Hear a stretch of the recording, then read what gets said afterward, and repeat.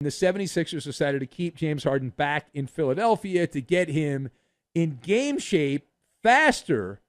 They claim, this is great, they say, well, we really want him to work with our developmental coaches and medical staff.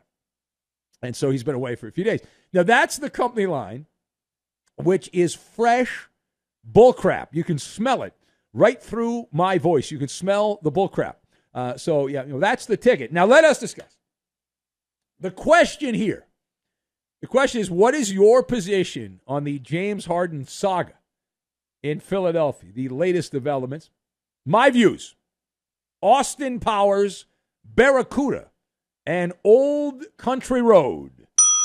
And we will connect all of these things together, and we are going to make waffles, just like Russell Wilson had when he spoiled Sierra by renting out that Waffle House. Yeah, absolutely. Now, first of all, James Harden is following the analytics. This is all planned out. It's like watching a baseball game. It's all scripted reality. James Harden planned on causing chaos, and James Harden is causing chaos. The tallest blade of grass gets cut. Nobody in his generation of NBA players has been better at instigating a relocation situation than Harden. He is Machiavellian the way he goes about his business. And a better analogy would be when I see James Harden and the whole commentary, going to China and just trashing Daryl Morey, right? Because you want to sell more shoes in China. So you trash the guy that supported Hong Kong. And that's, we obviously know what he's doing, Harden. He's a businessman. He's like, hey, I can trash this guy and I can get the daily double. I'll get off the Sixers and I'll go somewhere else. And then I'll sell a bunch of shoes in China and it'll be great. But he's Dr. Evil, James Harden from Austin Powers. And the best part of this plan is no one can stop me. No one. If it looks like a rat and it smells like a rat, it's a rat. And I know where the rat is in this story. A little birdie says that James Harden went to the airport. Right? This is the story. He went to the airport to join the Sixers on the road and was denied entry onto the team plane by a meathead security guard for the team. If true, this is another feather in the cap for James Harden. I'll tell you why. That means the Philadelphia 76ers are going to be fined and not James Harden. How sweet it is, right? Because if the rule states that the star player has to attend and perform in nationally televised games, and if it's true that James Harden attempted to fly with the team under the guise of playing for the Sixers, then that could only mean that the Sixers are the ones that blocked him. And I get why they did it, right? If you could keep cancer out of your body, you'd keep cancer out of your body. I get it. But man alive, what a tale. Now, secondly, headline stays in Milwaukee. The Dame train, choo-choo, has left the station. Dame Lillard, 39 points, 8 rebounds, 4 assists. And Milwaukee able to squeeze past Philadelphia in the fourth quarter. You bet on the 76ers. You won the bet. But give me your first impressions. Give me your first impressions of Dame Lillard in a Bucks uniform.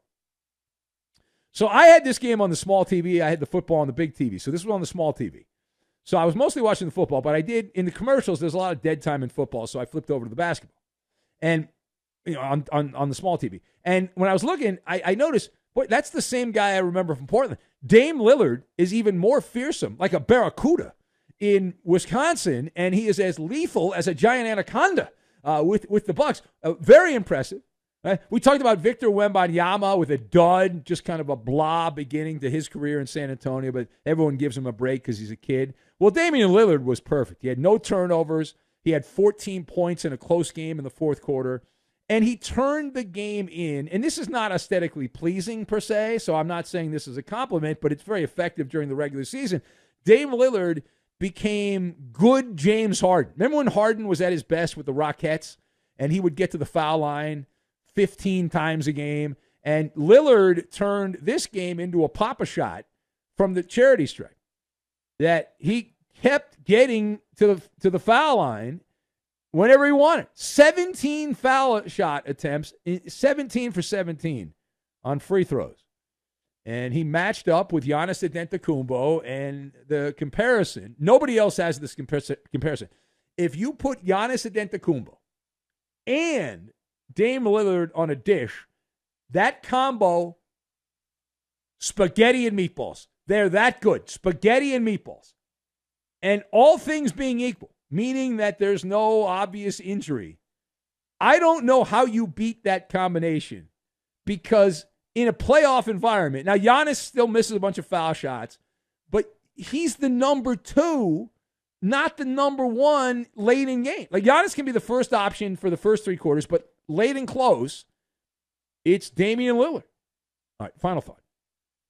In a blatant attempt to suck up to our listeners in Dallas and the greater Phoenix area, headline from the Fall Classic in Arlington, the 2023 World Series begins tonight.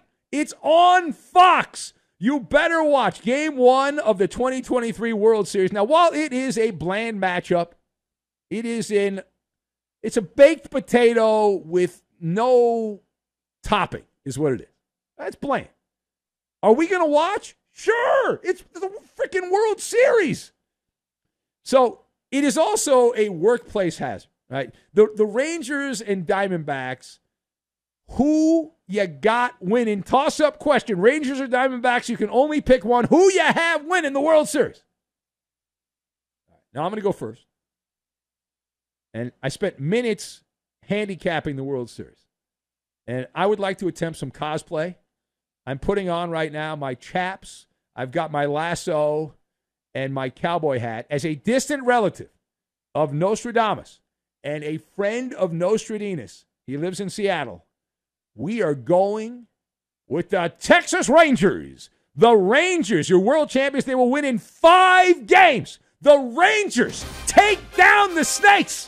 The Texas Rangers win their first championship. Congratulations to Corey Seager and all the 23 baseball fans in Arlington, Texas, as the Rangers get it done. What if I told you that Major League Baseball as a business needs the Texas Rangers to win the World Series? Let me tell you why. Bruce Bochy. Bruce Bochy is the last of the Mohegans. He's from down the old country road. Have a hunch, bet a bunch. This is not your typical standard robotic Dave Roberts or Aaron Boone who follows the 3-ring binder and whatever King Nerd tells them to do because they're mindless. Bruce Bochy has machismo. Bruce Bochy's got the biggest marbles in baseball. And he doesn't go by what some idiot. And listen, the Rangers have an Ivy League guy as their GM. Every team has an Ivy League guy as their GM. But they allow Bochy to breathe. And I love it. Plus, the Rangers spent a crap ton load of money to put this team together. They sucked. Their roster blew. So they went out and signed Corey Seager away from the Dodgers. They signed Marcus Semien in free agency. They went out and fixed the pitching staff. And some of the guys they picked up were total failures, like Jacob deGrom, who's going to get a World Series ring if the Rangers win. It doesn't matter. I believe if you put that kind of commitment, that you go for it, you should win. Arizona winning sends a bad message to everyone in baseball because they tanked, right? And they didn't spend any money, and they had a mediocre regular season. They were mediocre for 6 months. And all they've done is play okay for a month. That's it, right? If Arizona wins, then that furthers the notion that you don't have to have sexy big-name players and all that. That you can get a bunch of nobodies, a bunch of turd burgers, and put them out in the field. But here's what's going to happen. The clock is going to strike midnight in Phoenix, and Corbin Carroll and the Diamondbacks are going to go back to the shadows of whence they came, back in the gutter. And your Texas Rangers, what a great win for Bruce Bochy. Another World Series for his Hall of Fame resume. Seager gets a second World Series in that ballpark, and we'll see where the parade is. Now, my recommendation for the Rangers parade is to go right through Jerry's world, right? Just stick it to Jerry Jones, right? Just you should have the rally at the Star, right there where Jerry Jones' office is. Just have your rally to show the incompetence of the Dallas Cowboys that the Texas Rangers can get to multiple World Series since the Cowboys last won a World Series or even made a World Series or a Super Bowl rather, and just have a grand old hootenanny. Just have a great time.